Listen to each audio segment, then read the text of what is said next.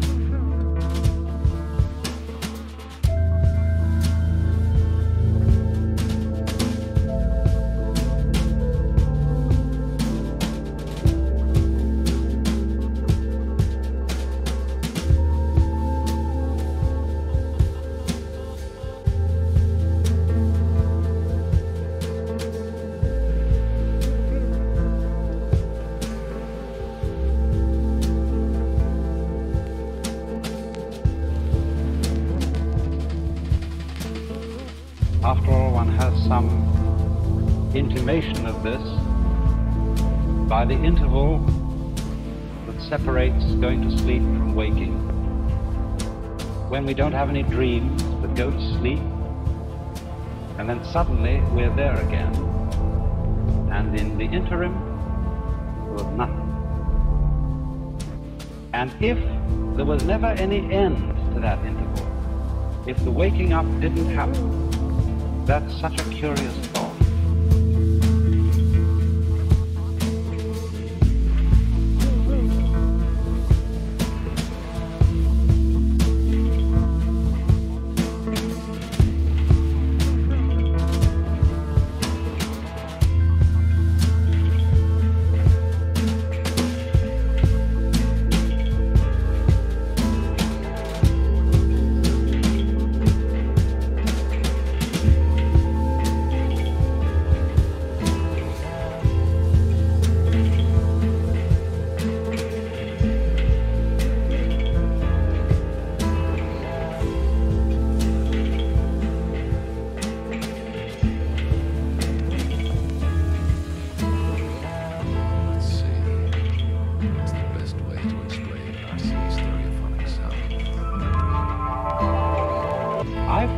One of the most creative thoughts I ever thought in my life. And I keep going back to it.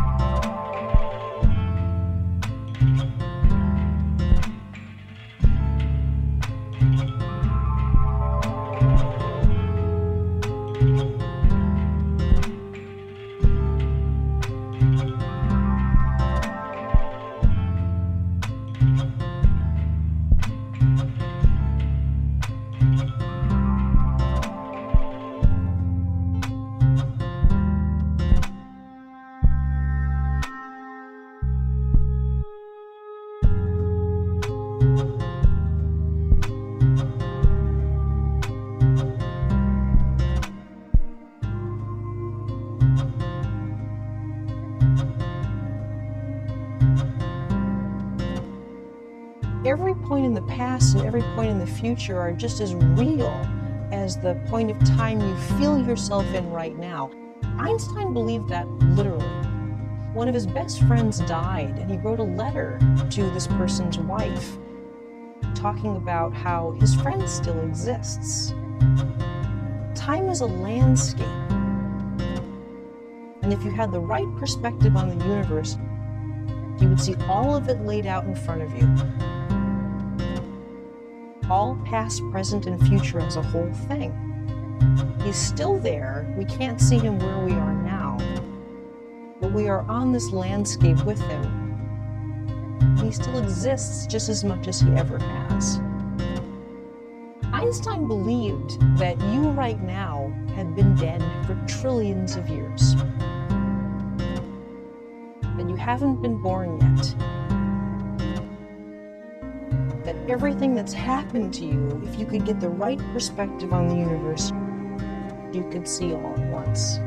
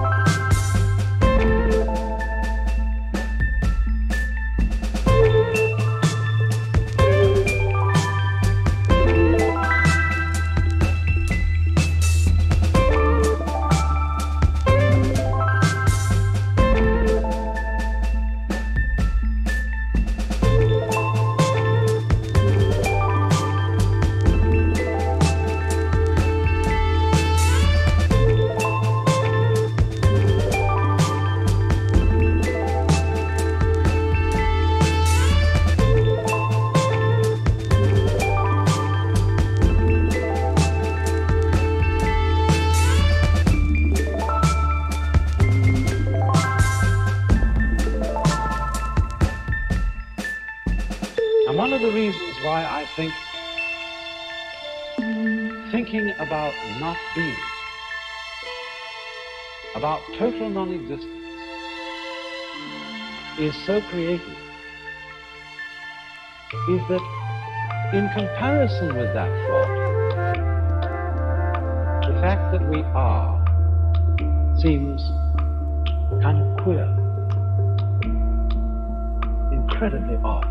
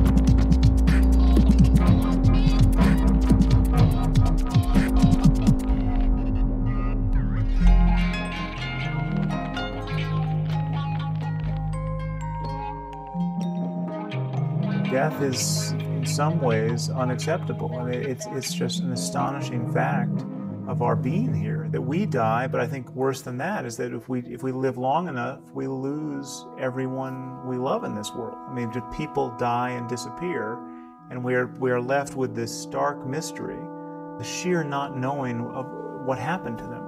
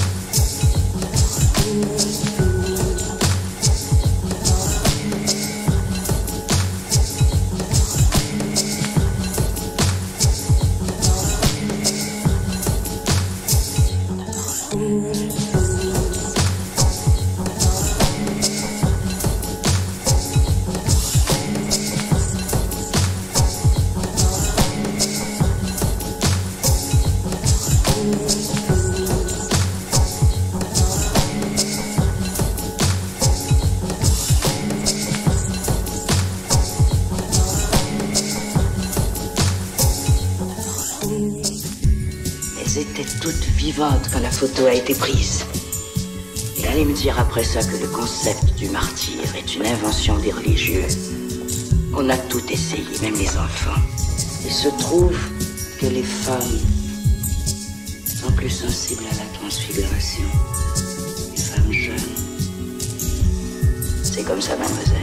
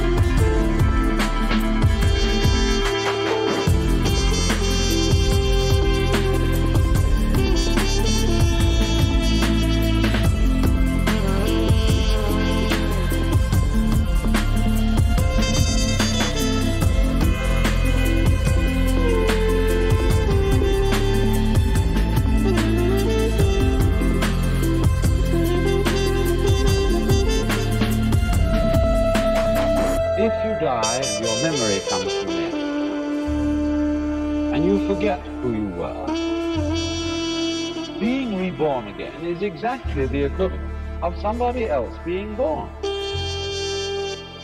Because we have no consciousness of our continuity unless we have memory. If the memory goes, then we might just as well be somebody else.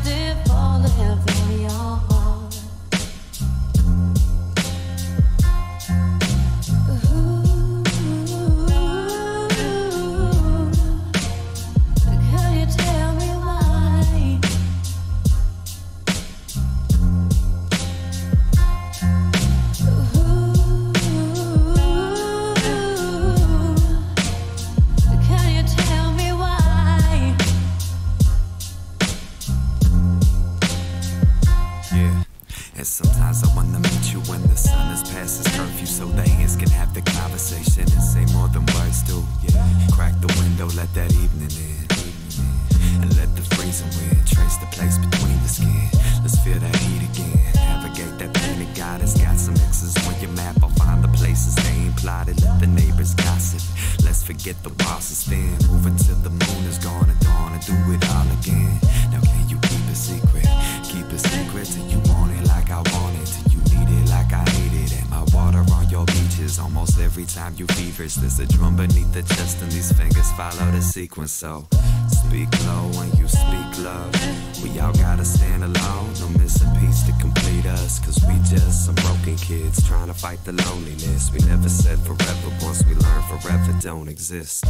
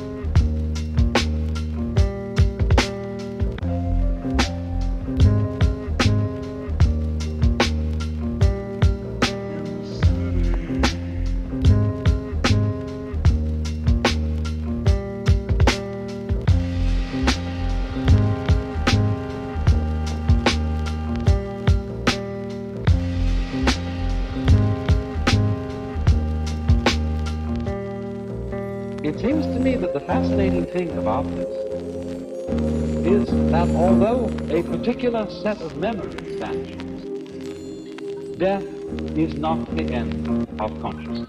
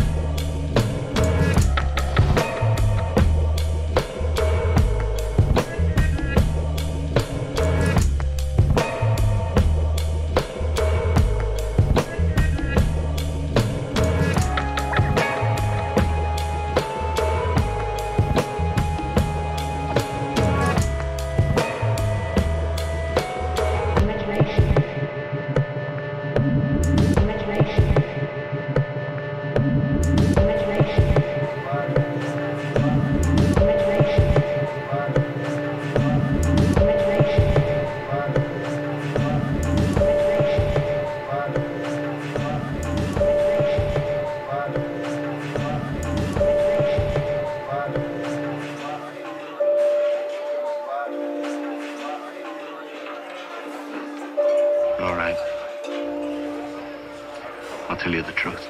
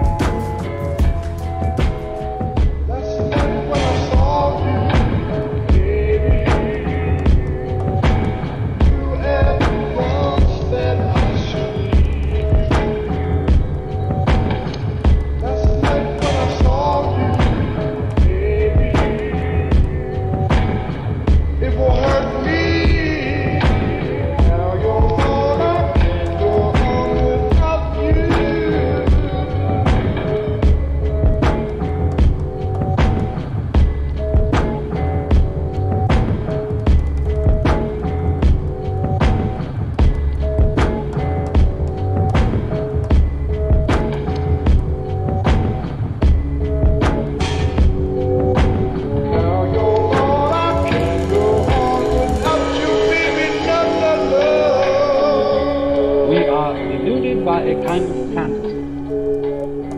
If we think of death as endless darkness,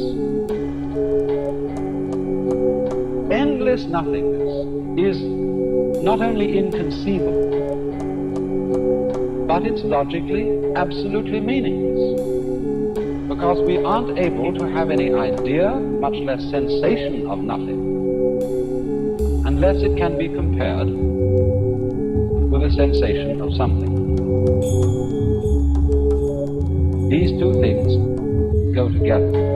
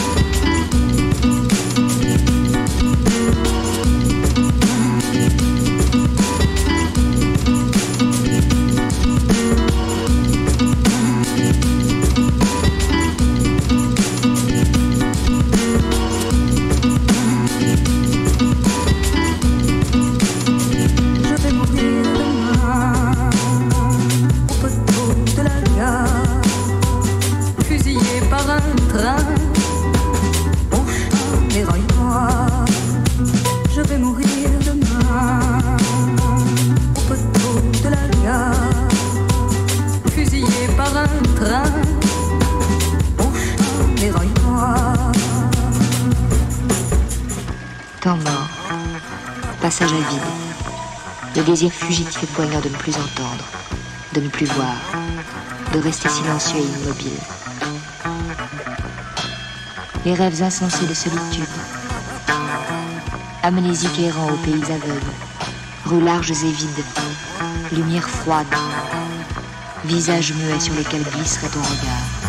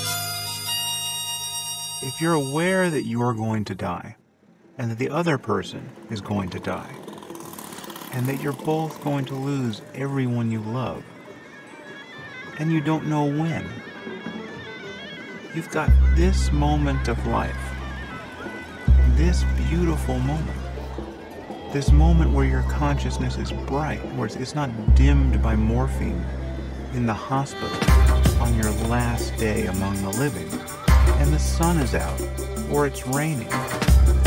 Both are beautiful. This is your life, the only one you've got, and you will never get this moment back again. And you don't know how many more moments you have.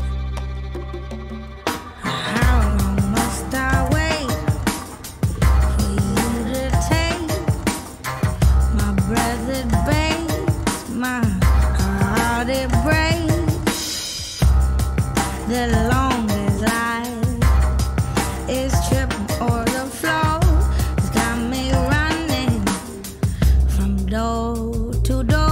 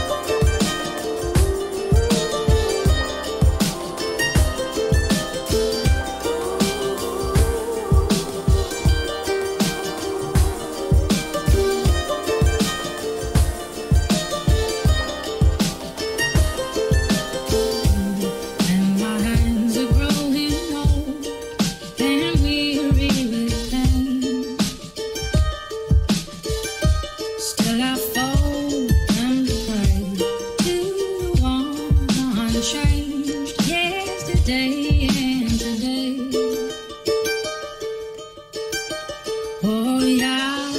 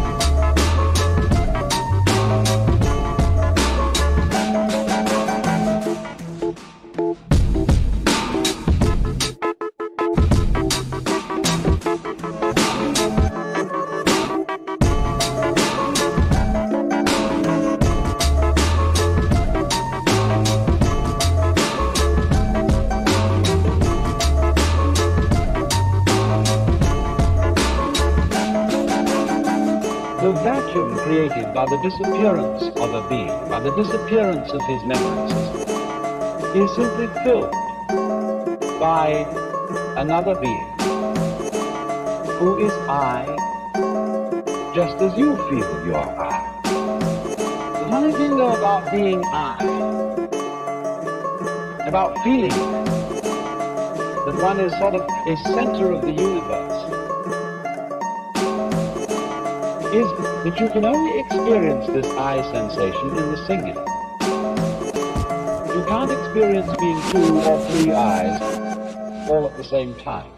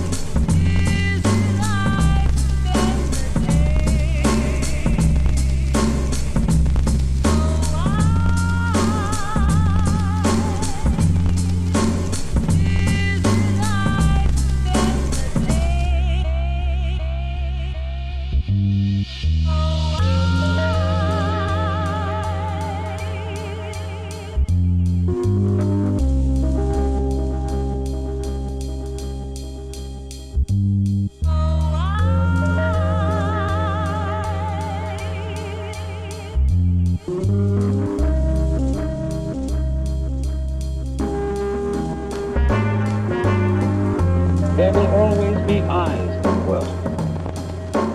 Every eye is in a way the same eye. We all might be anyone else. And there is no escape. It goes on and on and on and on. So long as there is consciousness anywhere, there is I. You then, in a way, look out through all eyes.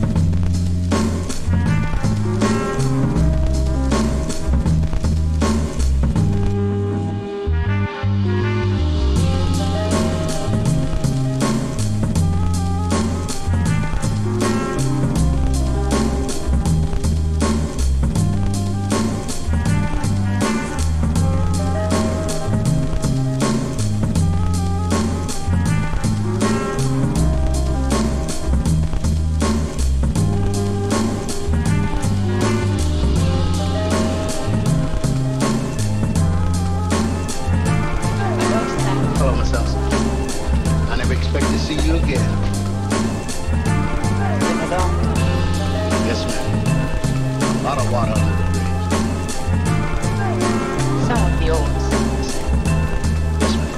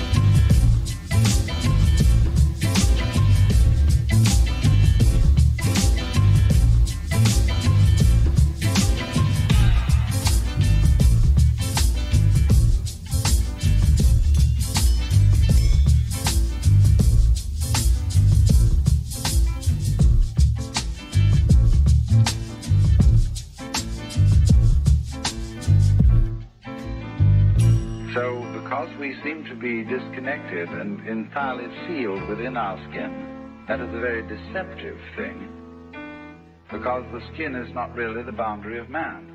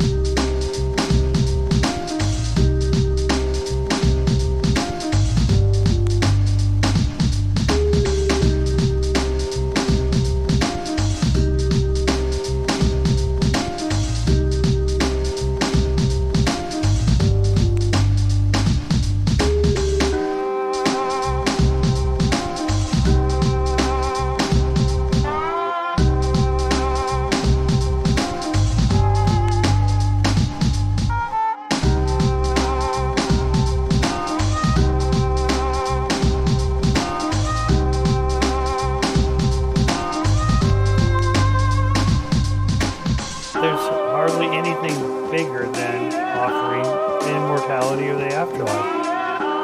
We are all aware that death is real because we see it all around us. 100 billion people have lived before us. They're all gone. Not one of them has come back. And yet, you can't conceive of what it's like to be dead. Because if I asked you, picture yourself dead, what do you see?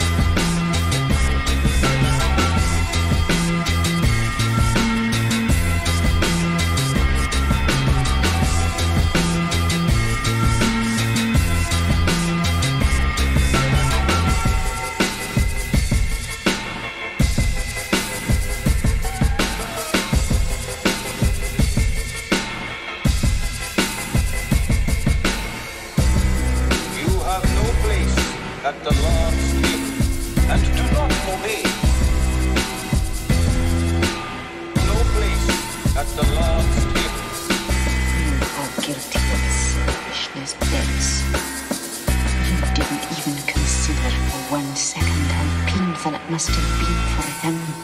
You put your own feelings before everyone else's. I can't see that you love him when you behave like that.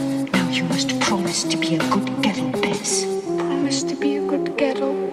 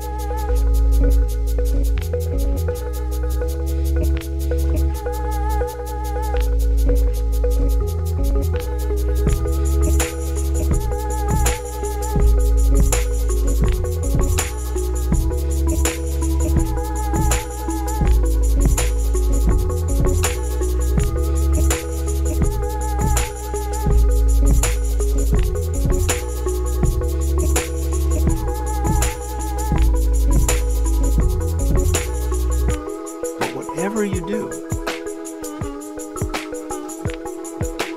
however seemingly ordinary, you can feel the preciousness of life.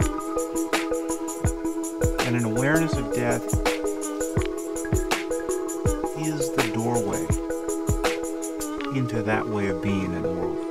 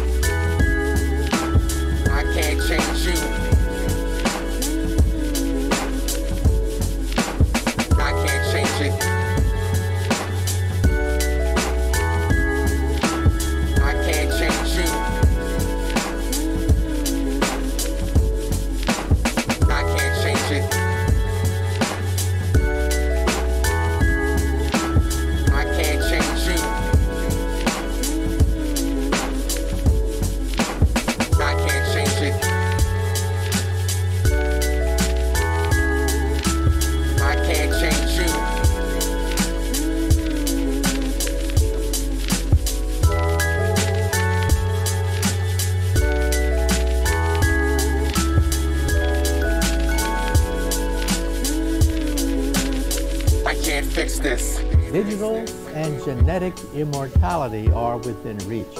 Already in Silicon Valley, there are companies which, for a price, will digitize everything known about you. Your credit card transactions, your emails, Instagrams, everything known about you can be digitized. And we have something called the Connectome Project, which will map the pathways of the entire human brain. All your memories, all your quirks, personalities, everything digitized, and we'll put it on a disk, and for the most part, we'll put it in a library. Today, you go to the library and you take a book out about Winston Churchill.